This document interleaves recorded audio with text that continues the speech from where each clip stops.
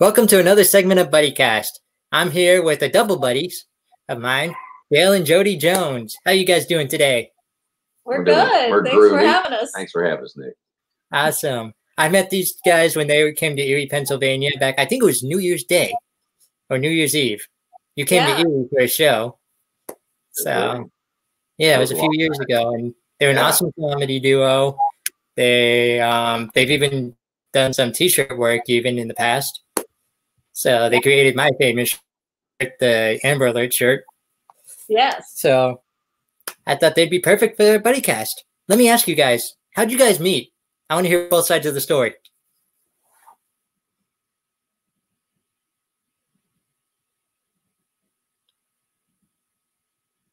Whoops. Are they still there? Oh, there we are. There we are. This happens. Like, three people are in the middle of a thing and they go, you know what? I don't want to do this. I was brand new in comedy and still working a full-time job. I was just doing open mics and stuff. And my friends were like, oh, you got to come see this guy, Dale Jones. He's hilarious. And I'm like, I don't really want to go. It's Sunday night. I got to work tomorrow. I'm not into it. And they're like, come on, you got to see him. You're never going to see anything like it. So I went and I met him. And then I watched his show and I was like, that guy is like special. He I don't know how he did what he did for an hour. It was the craziest thing I'd ever seen. And that was it. We became friends for a while, and then we started dating. I like to tell people I got catfished. Oh boy. We dated for 2 years off and on. It was like a Ross and Rachel thing. And then we moved in together in 2010. Yeah. Married in 2012. Nice. Yeah. So nice. Now, who asked who to marry who? He asked me, but I pressured him into it. Yeah. I was like, when are we married? Hey, do you like this ring? Hey, can you buy me this ring? Like, I drove the man nuts. Like, if I waited for him, we would still just be like dating. So a lot of pushing. We bought a house. I don't know if we'd still be dating. I don't know. My son and his girlfriend bought a house, and they're just still dating because she doesn't have the gumption to push him like I pushed you. Ladies, just send them the link for the rings. Just send them the link. Don't do any of that. Just be nice. Hey. I like Dale's thinking, but honey, if you're listening, you heard Jodi right there. So yeah, this is how you get 4 husbands. I know what I'm talking about, ladies. So yeah, you don't want 4 husbands. Sometimes you don't even want one husband. You know, it's just. What is that? The goal? Just to collect husbands? No, it's to collect diamonds. Oh, I see. Okay, yeah. All right. Okay. Collect them so you can sell them afterwards. Yeah. Wow! I never. What you did? Yeah. Oh, look at that. How do you think you paid off the house? I guess I'm gonna have to keep yours hidden that I bought you. Next question. Yep. Absolutely. Absolutely. So, what inspired both of you to go into comedy? Go ahead. Me, I didn't have any other. I didn't go to college. I had no other goals, and I was working, driving a forklift, and I had some buddies dare me to go do stand up. So I went and watched in Nashville. It was 1993, and I watched for I don't know, a month. And then I wrote some stuff and started doing it. Worked my way up from 3 minutes, and 2 years later, I was doing. Nice. But tell them about your first time on stage. Oh, I was horrible. I was terrible the first time on stage. And the only laugh I got is I said, well, I said I effed that joke up, and the crowd just exploded. And that was my first big laugh. I ran off stage and hugged a total stranger and went, that was great. And they're looking at me like, you're a moron. You just bombed. And I'm like, I'll see you next week. I was so happy. And yeah, I was terrible starting out. I ended up getting kicked off that open mic. They wouldn't let me go on stage, and they said, you can sit in the back and watch all you want, but you're not going up for a while. And I didn't care. I was just started going to other clubs, and that was my college. So I just sat in the back of the room every chance I got. Yeah. Yeah, but Dale watched comedy as a kid and was really into it. I Cartoons, never did. Like, yeah, anything funny. Yeah. we never watched comedy at home. That wasn't something growing up. I never, imagined being a comedian. I had not been to that many comedy shows, but I started doing public speaking, and I had all these sappy stories that made people cry. And finally, they were like, "Enough is enough, Jodi. You got to learn to make people laugh. This is depressing." So I signed up and I went and took a class at my local comedy club. In 6 weeks, graduation was 5 minutes in front of a live crowd, and it was awesome. I was 38 years old, but I had that aha moment of, oh my God, this is what I want to be when I grow up. So yeah. So she started at 38. I started at 23. Yeah. That's how I went. I was on the road full time at 25. And you were on the road full time at 38. You went right away, didn't you? No, went full time 2 years in. I went on the road and left home and was out there doing it. Yeah. I know you were working a lot. You were already working when I met you. I knew that. You were already doing the road. Yeah, I was working around Florida, but I didn't quit my job and go full time for 2 years. So. Okay. I didn't know that. See, we're learning. Look at this. You knew that. You knew that. He knew it. He just forgot it. I didn't know. I didn't know you had 4 husbands. He doesn't listen to me, Nick. I know you had 4 husbands. I didn't know that you sold those rings. Did you sell them? Okay. Well, there we go. All right, we're learning a lot here today. Hey, that's what Buddycast is all about, learning. Right. Just don't charge me for the lawyer afterwards, Yeah, we have lawyer ads running on the bottom of this podcast. Yep. So when did you guys first go on tour together? We don't. We didn't a whole lot. I mean, we worked some together, but I was really insistent when I first started comedy. I didn't want anybody to say the only reason I was working is because I was sleeping with Dale Jones. So I worked really hard to get into every club I got into on my own. And later, if it was a club that he worked, we were like, oh, hey, could we work together? And they're like, oh, I didn't know you guys were together. So, yeah. And then there was a handful of clubs, maybe Erie, PA, Myrtle Beach, South Carolina. There was a handful of clubs that we would go to together. But then I started headlining early on too. So it didn't make any sense for me to go open for him and make openers money when I could go headline somewhere and right. Yeah. make headline money. So I don't want to say, hey, Jodi White's funny, not, Dale Jones's wife is funny too. That's not. Yeah. So there's, other than a cruise ship, I don't think there's anywhere left that we will actually work together. And we've had people ask us a lot, but it just doesn't. Yeah. I think doesn't make sense. Yeah. And the reason we do we'll do a cruise ship together is because we get the same amount of money and we're both on, they do we're not on a show together on a cruise ship. So we'll shoot 7:30, I'm 8:30, 9:30, 10:30. Nice.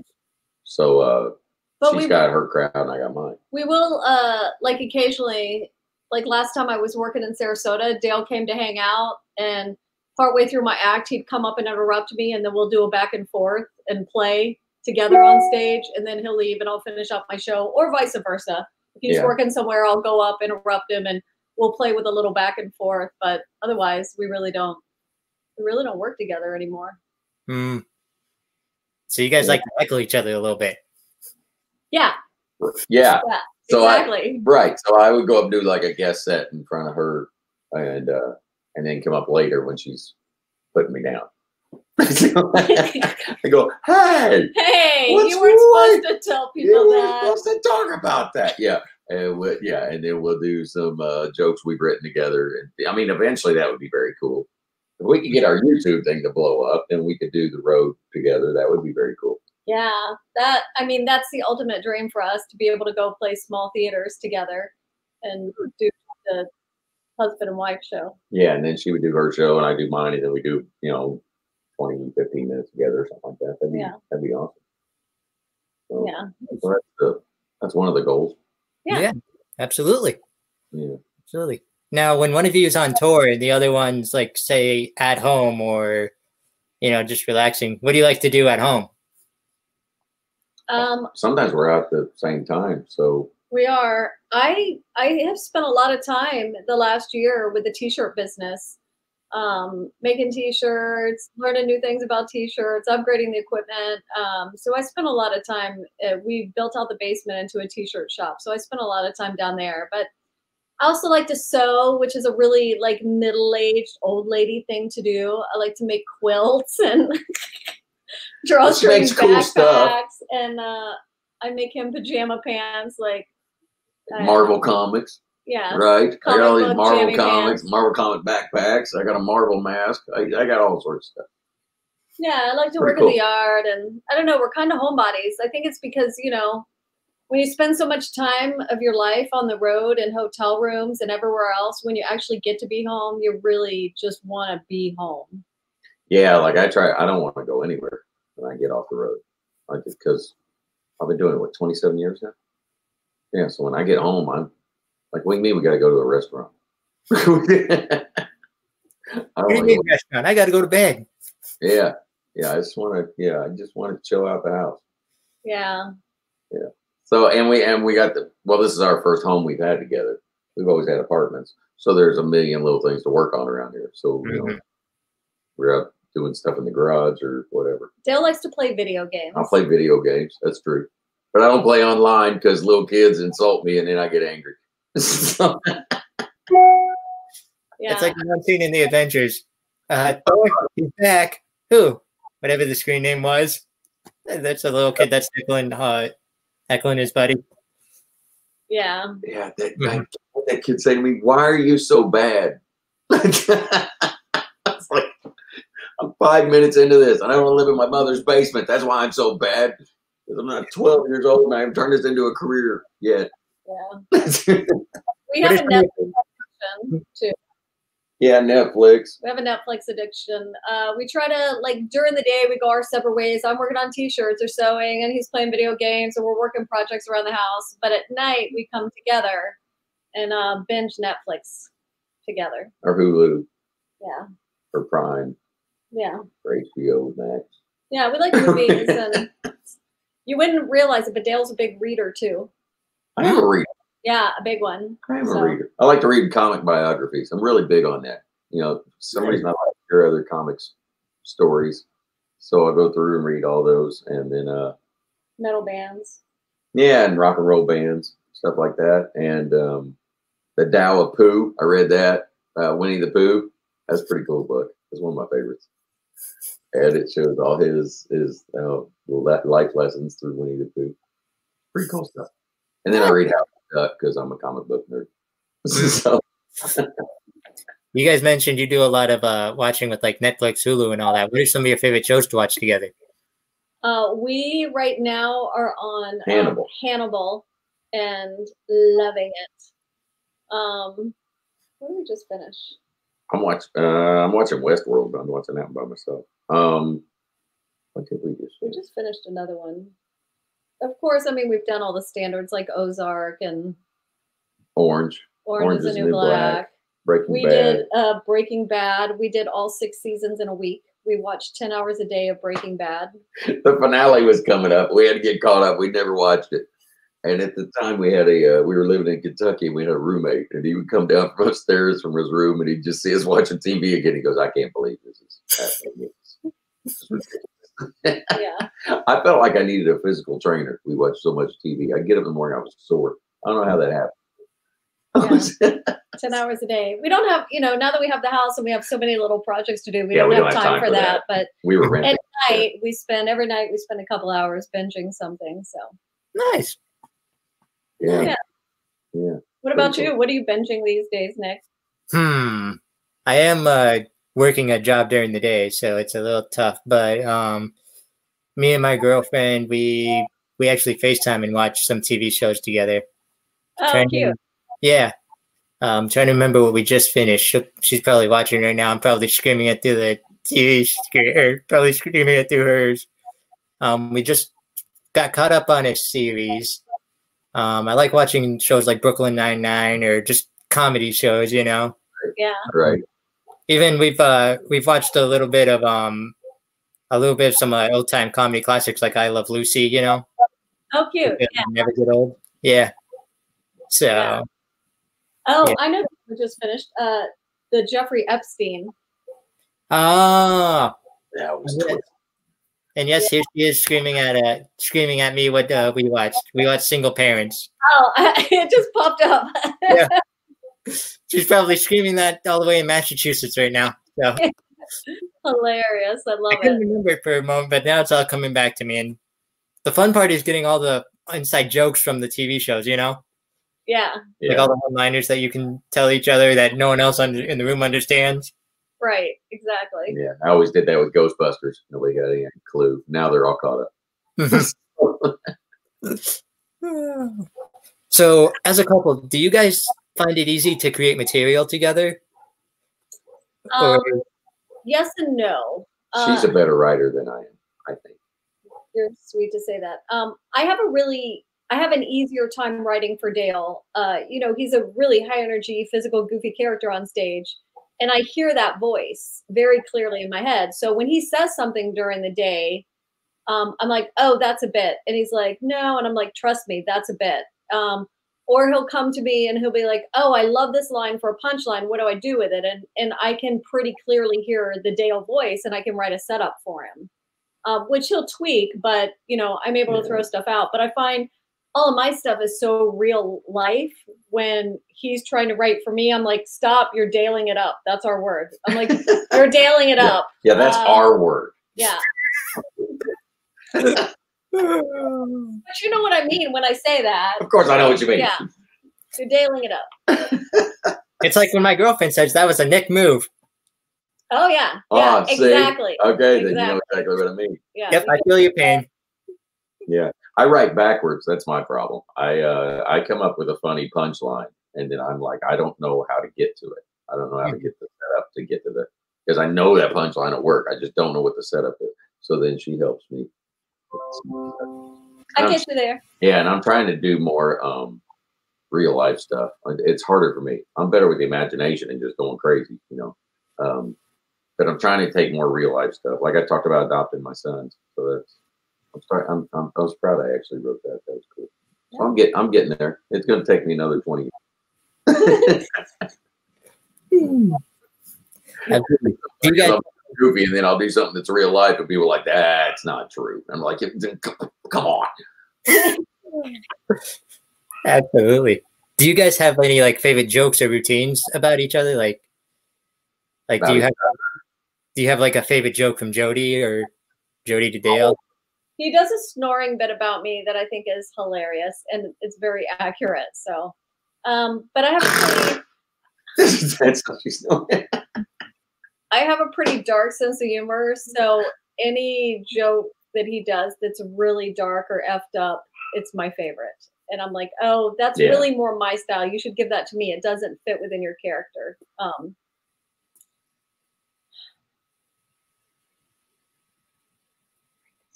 That's right. I wrote a joke.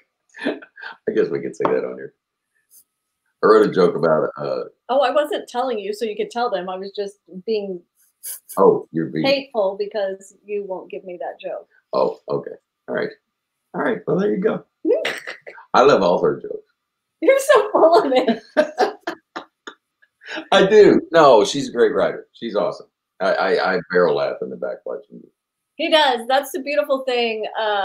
If Dale is ever at a show, he has a very distinctive laugh. So even when we're on a cruise ship and it's 450 people, you can pick out his laugh in the back of the room. It's really nuts. And he's very easy to laugh. I'm not. Like something has to be really shocking or disturbing or, you know, really catch me off guard for me to laugh. But Dale, I worked hard at that though. He loves to laugh. I mean, there were so many comics that just get all this chip on their thing, and they, you know, go, well, that was funny. I'm like, I didn't get into this for that. I got into this to have a good time, and that's so I try to keep that childlike thing. You know, I mean, I'm still very serious about my job, but with the guy in front of me or the female comic or anybody that's in front of me, I try to watch the whole show and just enjoy it.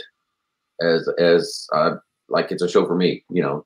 Yeah. And then I try to take things out of their act and that I can incorporate into mine because I think that's fun, and you never be able to do that again, probably. And, you know, I just try to keep it fun, keep the childlike part of it. Not incorporate into your act. Call back to Call your back to act. it. Call back to it. You don't want Yeah. to make it sound like Yeah, you're no, I'm taking not. people's material. No, I would never do that. No, he calls back to I'll call something back that to they've said. somebody's joke during my act, and then that draws the crowd in more. And they're like, "Oh, he was listening too."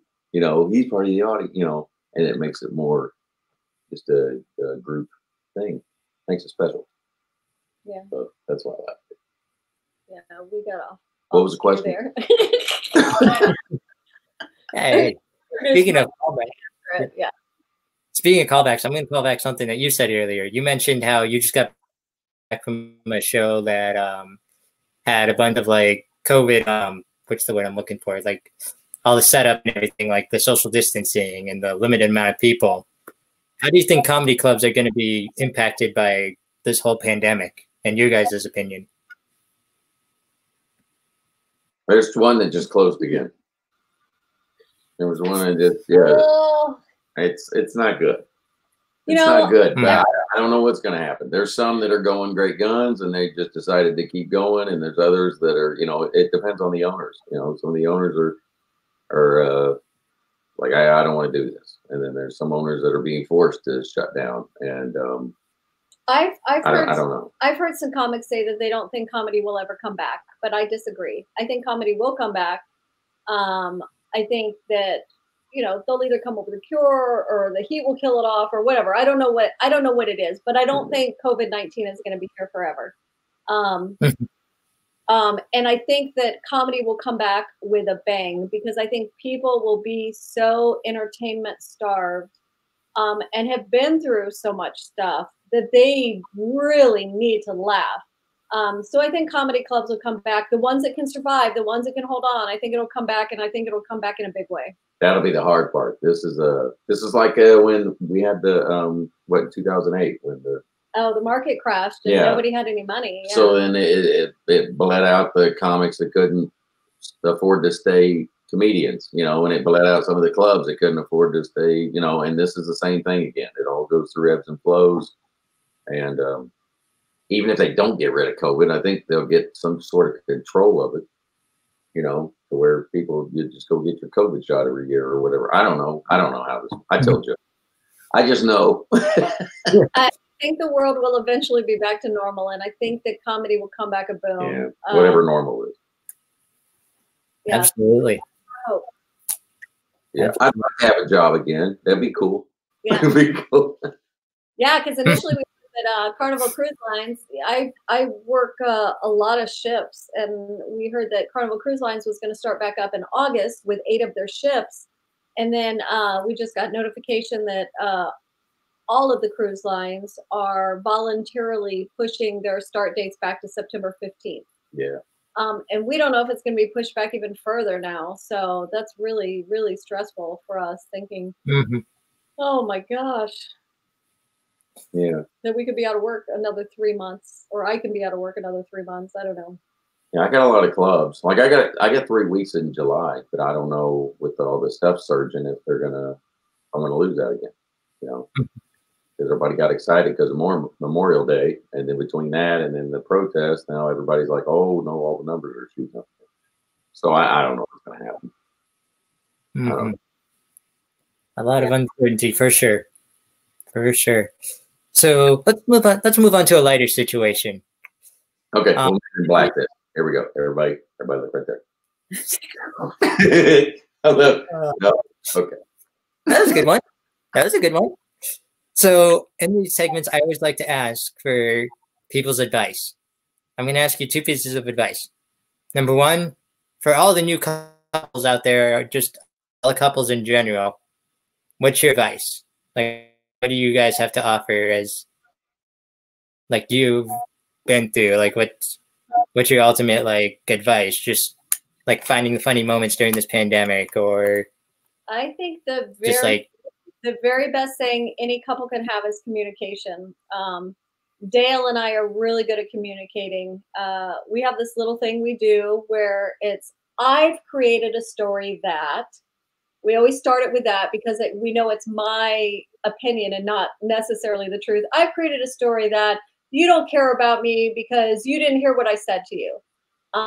Instead of me sitting and like grinding and being upset about that, I can't tell you how many friends I've had that are like, oh, I'm so upset about this. And I'm like, well, what did your husband say? And they're like, oh, I didn't tell him. And I'm always like, well, why wouldn't you? You're supposed to be your best friend, the person you want to spend your life with, and you're afraid to tell them, or you're afraid to talk to them.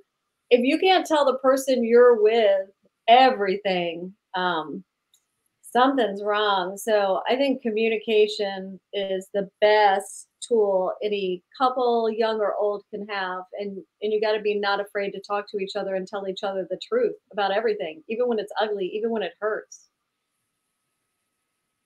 I don't like your beard.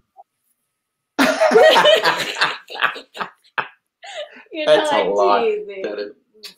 I think it's important to have a basement.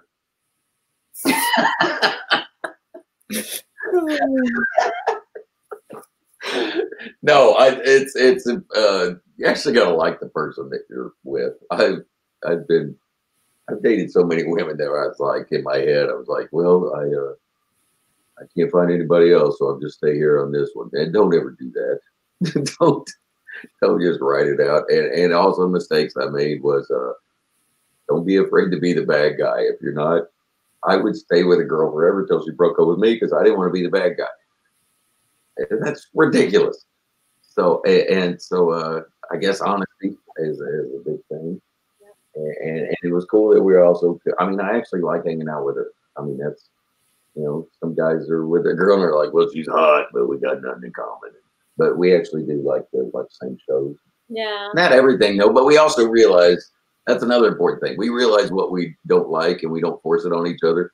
Like she wants to watch some, I don't know, what you call them, rom-com or something. And then we'll go through this whole list of movies and then she'll go, baby, good night. And then she'll just watch whatever she wants to watch and I can go do what I want to do. If we can agree on something. And that's okay. We don't have to agree on every day. It's important to have your own interests and realize that that's okay to go do your own things and then come together and do the things that you like. And talk about it. Communicate. Yeah. That was beautiful. That was beautiful. So my final question for you guys, for $1 million, is I don't have $1 million on me unless you accept student loans. But we'll take a check. Yeah. I'll give you one of those IOUs that looks like it was written by a kindergartner, you know? Yeah. Nice. Perfect. Nice. I like this. So for anyone that's looking to go into comedy today, anyone that's thinking about it, you know, or just starting out, fresh to the game, what's your ultimate advice? Don't do it. Don't say that. Comedy is a really hard life, but I truly believe everybody should try it once. Like, there's such a rush on stage, you know, it's the fix that once you get up there and you get that, you want to get it over and over and over and over again.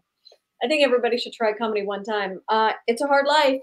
You're going to miss a lot of holidays. You're going to miss a lot of birthdays. You're going to miss a lot of family time, being on the road, gig to gig to gig. It can be lonely. It can be depressing, but you do it over and over again for that high on stage, which is like nothing that can compare to it when you've made a room full of people laugh and to bring joy.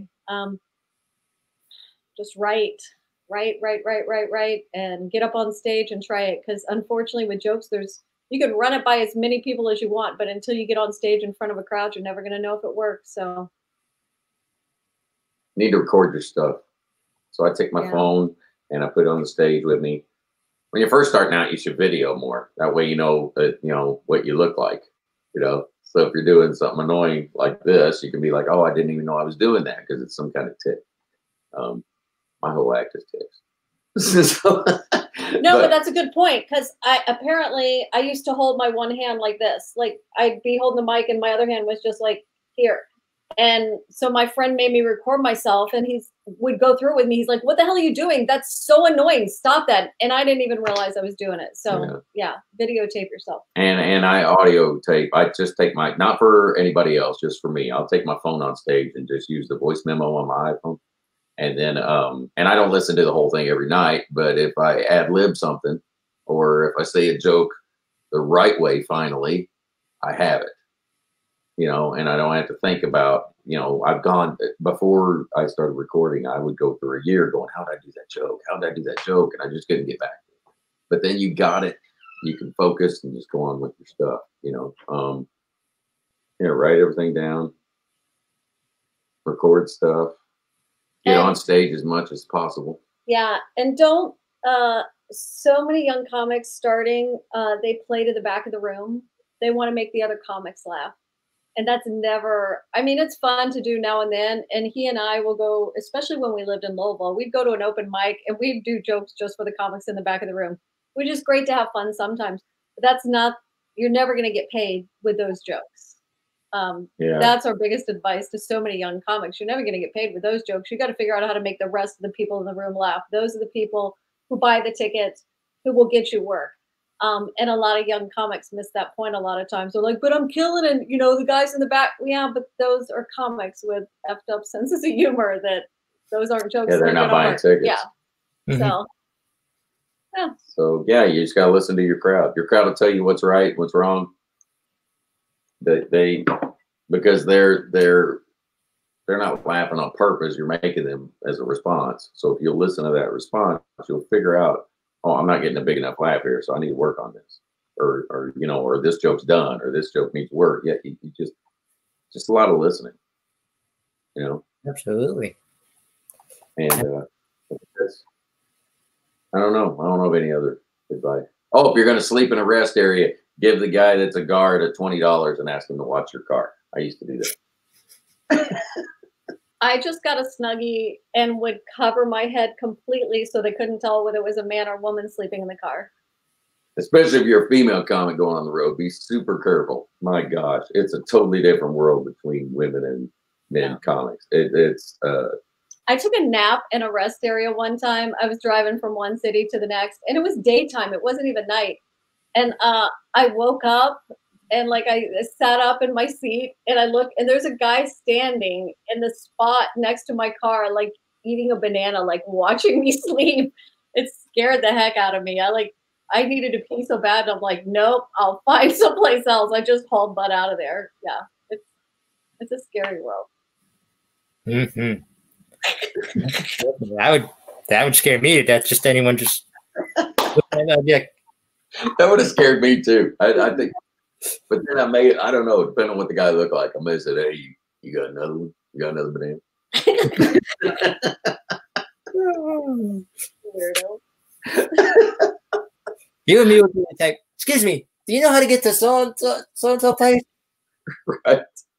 Like, have you guys seen the movie National Lampoon's Vacation?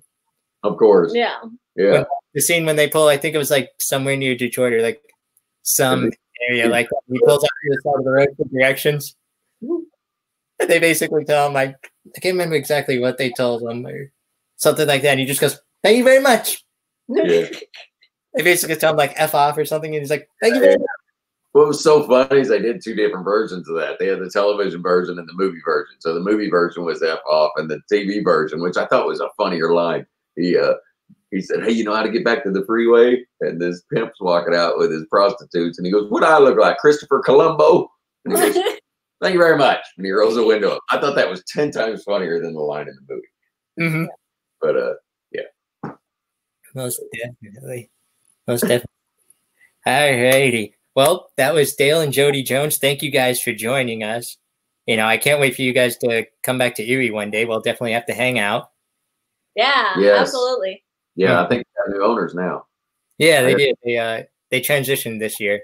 And those people are nice people too. So awesome. That's good to know. All right. I'll hit you up. Sweet. Yeah, they're friendly people. But yeah. Hey, stick around after the show for a little bit. I want you to meet someone.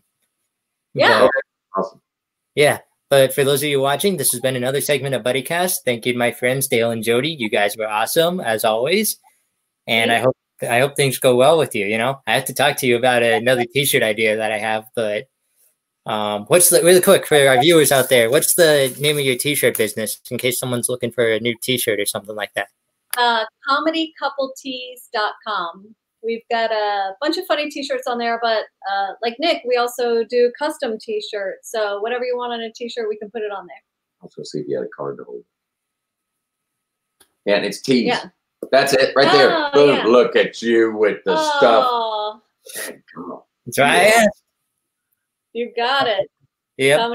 comedycoupletees.com. They made me a shirt. I think it's in the wash right now, but you guys made me my iconic shirt that says hide and go seek champion on the front, and then on the back it says like back-to-back Amber Alerts. Yeah. That's awesome. If I go on tour, I'll have to talk to you guys about getting some shirts for, you know, like after the show and everything that could say something like hide and go seek runner up or something like that, you know? Right. Yeah, absolutely. That'd be very cool. Yeah, Absolutely. that's another big thing for comics going on the road. That's the only way I was able to make it from gig to gig, by selling merch, selling T-shirts after shows. So I was thinking it's a good idea to think about. Yeah, I did that too. I sold shirts as soon as I could. Absolutely.